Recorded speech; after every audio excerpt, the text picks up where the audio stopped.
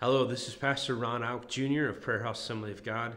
Thank you for joining me on our 365-day devotion through Live, Dead, Joy.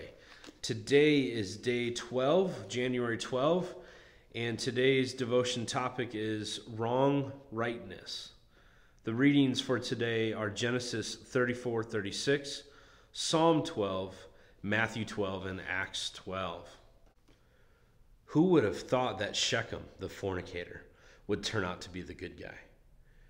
Simeon and Levi were technically right to be outraged at the dishonor done at Dinah, their sister, but they defended the family honor in such a way that made Jacob obnoxious among the inhabitants of the land. Genesis 34:30.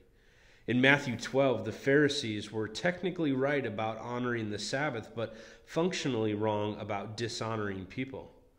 Their misguided and self-righteous applications of principle led them to mistreat others as a part of the process of feeling good about themselves. What is most interesting about self-righteousness is its lethal nature. Simeon and Levi slaughtered an entire community. The Pharisees went out and plotted against Jesus, how they might destroy him. Matthew 12:14.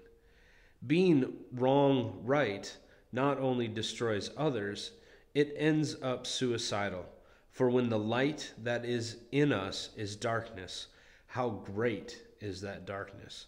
Matthew 6:23. What is most sobering about self-righteousness is that it is a double slayer. It attacks another at injury to itself. Jealousy leads to demonizing others, even friends and colleagues. When we start to look for the sins and mistakes of others, two tragedies occur. First, we find sins and expose them, often through gossip and slander, rather than allowing love to cover a multitude of sins. Second, by being a critic, a flawed critic.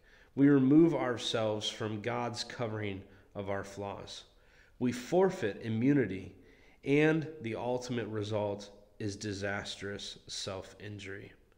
I consider the most terrifying verse in all Scripture to be Matthew 12:36. But I say to you, for every idle word men may speak, they will give an account of it in the day of judgment. Most of our idle words criticize others while hypocritically praising, directly or indirectly, ourselves. Even if there is some basis for criticism, this is wrong rightness, and it is most foolish. When we take credit for the gifts and favors of God, we self-righteously destroy others. We ingest worms into our spirit, Acts 12:23. And doom ourselves to painful and ignoble ends. Hypocrisy kills us from the inside out.